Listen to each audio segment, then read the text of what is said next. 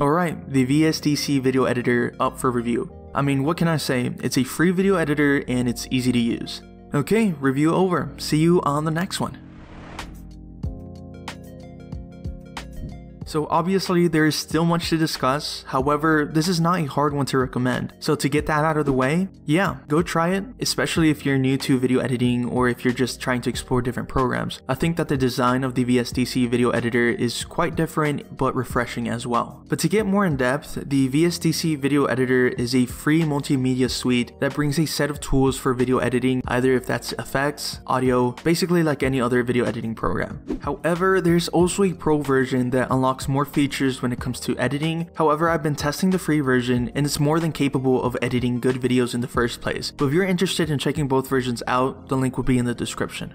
So time for pros and cons. Starting off with the pros, this basically includes a simple layout. Now when you first open VSDC for the first time, you have a simple homepage where it greets you with many options, including a brief overview of all the effects it offers. You can also choose to open a project or start a new one and customize all of the properties of your video as well. But as soon as you get to the editing space, it can be quite intimidating at first because of all the effects and windows being thrown in there. But it is more intuitive than you think. As you can see, we have ourselves the resources window, which will house all of your clips and files for you to edit once you import them. And we can see the preview window as well, and the scene template, which will contain each scene and clip that we implement into the edit. And we can see our timeline where most of the work will take place like always. However, there are also other windows to take notice, such as the effects window, which will allow us to add any filters and manipulate the look of the clips, and the properties windows as well, which will facilitate any changes in the actual video clip, such as the change of speed, duration, and volume properties. You can also explore each tab that is located in the top ribbon of the editing program and explore the projects, scenes,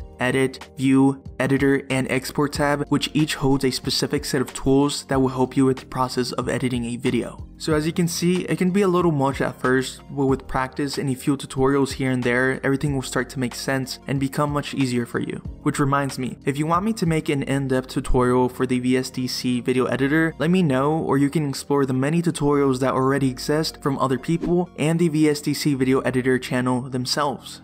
Pro number 2, which is performance. Now this editing program is described by many as a light video editor, meaning that it does not take a powerful system to run it. As a matter of fact, it has the lowest system requirements possible. However, do take that into account as each individual has their own experience with this program and all are unique. But it is good to know that this program is accessible in an easy to use format, not to mention that there is more than enough features to add while you're editing, which comes to par with the other video editing programs that are out there. So that is a plus as well. To mention a few more pros out there, this software obviously is free to use, but it also does not have a watermark, which makes a huge difference when finding a good reliable editing program. Now on to the cons, which frankly just includes the first impression of the program and ecosystem. Now like I said before, the interface can be quite intimidating at first, especially for those who are starting with video editing, but remember you have to give it some time to get used to it. One tip that I can give you is to learn the shortcuts when editing. During my testing period, there were many settings and buttons that just repeated themselves to do one action in different ways, such as adding a video filter. So just find the easiest one for you and add it to your workflow. One example would be when I implemented a video or audio effect. Instead of going to the editor tab in the top ribbon, I just simply select the clip that I'm editing on and right click and the whole menu would appear and I could add my effect from there. Very simple tips to keep your workflow nice and smooth.